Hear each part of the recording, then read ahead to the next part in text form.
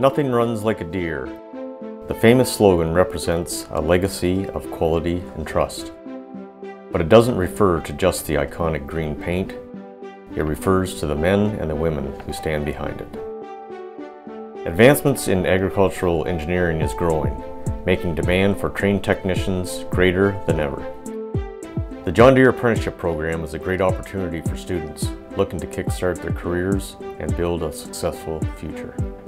The John Deere program's at Fanshawe. It's literally a heavy equipment program.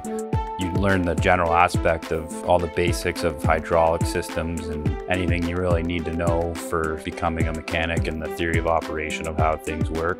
I think it's awesome because you pay for the tuition initially, but if you pass, they reimburse it.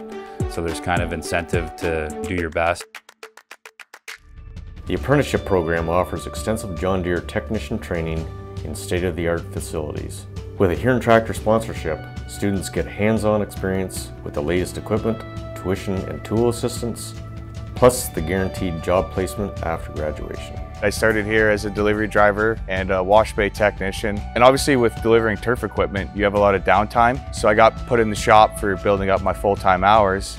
And my service manager at the time recognized that, hey, you know, you're a lot better in the shop than you are being a delivery driver. You're worth a lot more.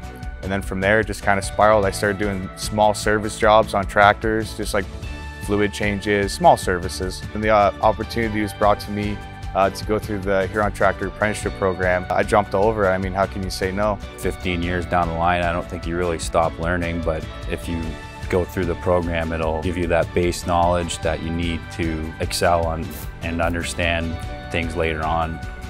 Huron Tractor is one of Canada's largest John Deere dealers, and over the years we've worked with the local school boards to identify students who show an interest in skilled trades and to help guide them on their path to success.